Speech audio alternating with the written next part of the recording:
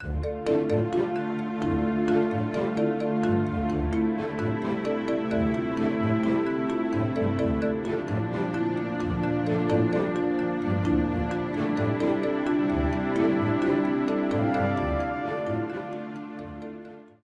you. I am Jewish. I am Buddhist. I have a Jewish and a Buddhist koan for you tonight.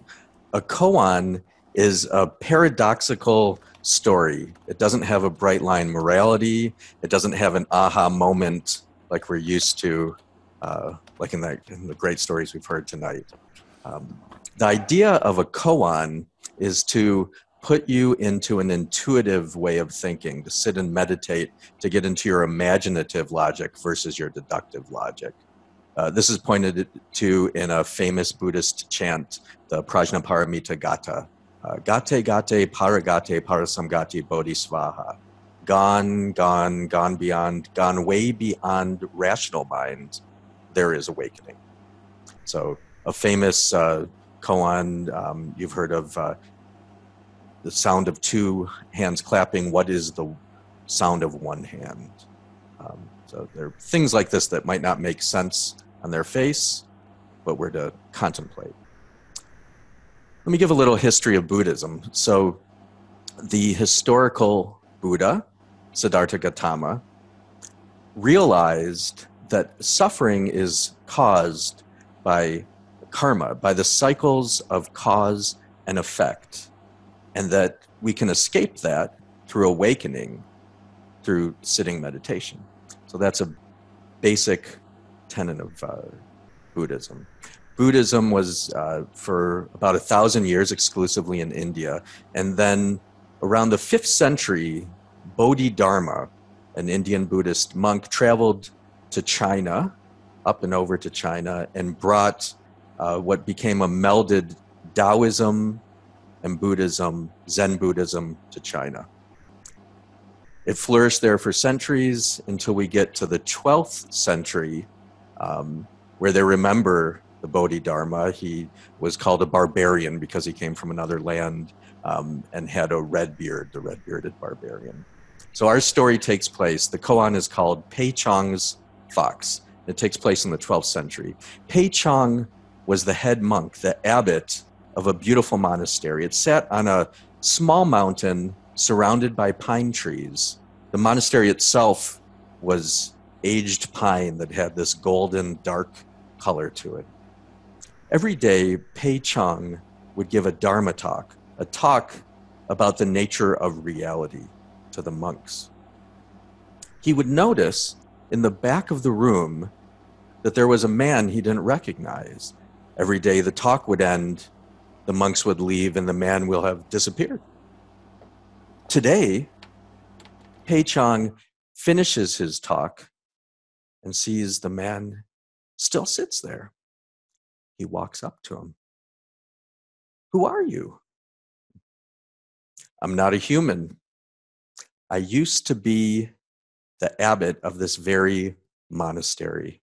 One day, somebody came up to me and asked me, 'Please tell me, when a person is awakened, do they fall under the laws of cause and effect?'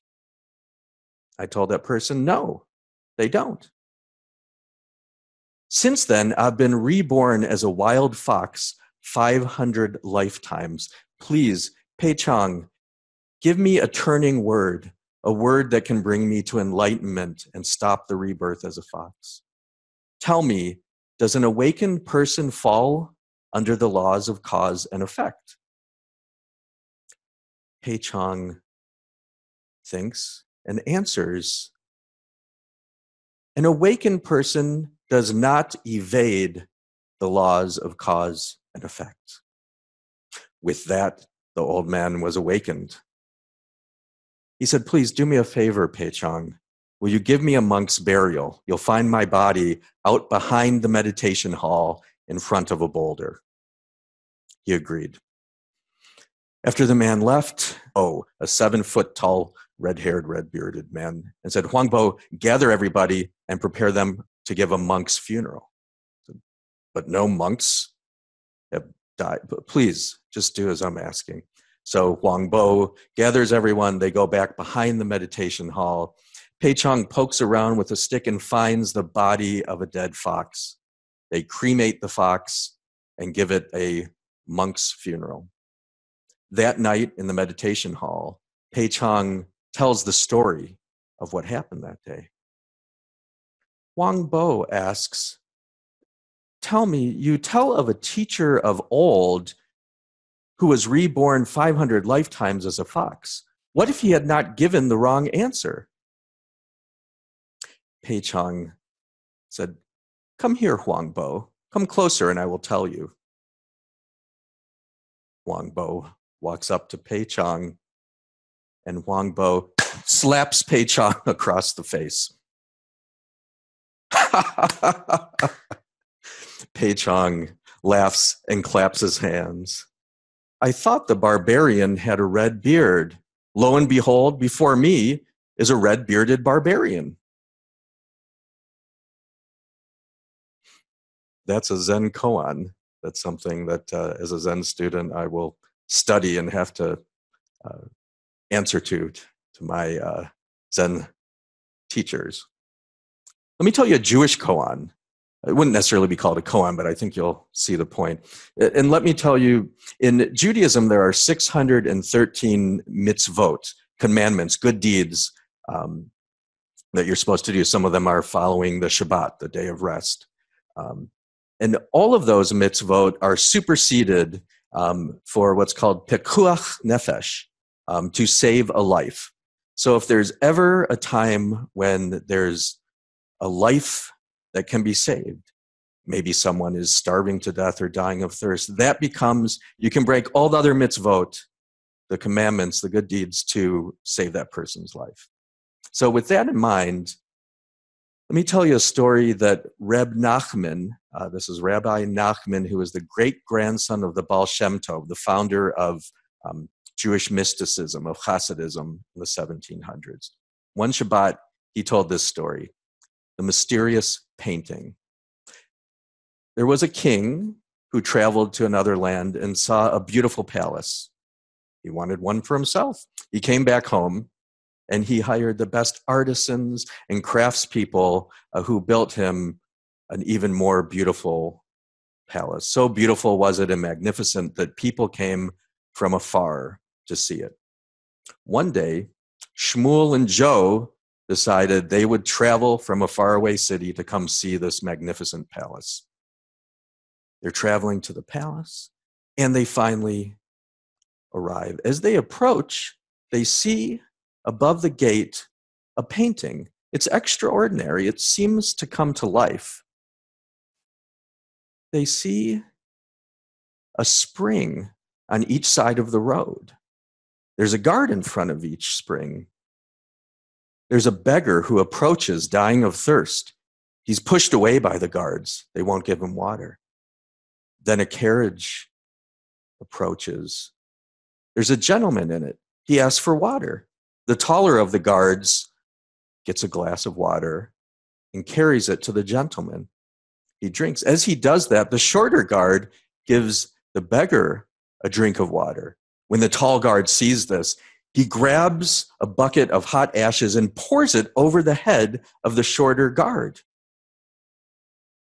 "That's not fair," screams Joe. Upon hearing this, Shmuel turns to Joe and slaps him in the face. They start arguing. Soon, a man approaches them and says, "The king wants to see you." In front of the king asks, "Why did you slap your companion?" He said, "He insulted a painting of the king, therefore insulting the king." He looks at Joe and says, "Why did you say this isn't fair?" He said, I was looking at the painting and there was a man dying of thirst.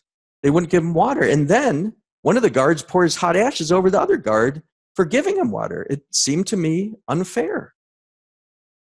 He looks back to Shmuel. "Tell me again, why did you slap your companion?"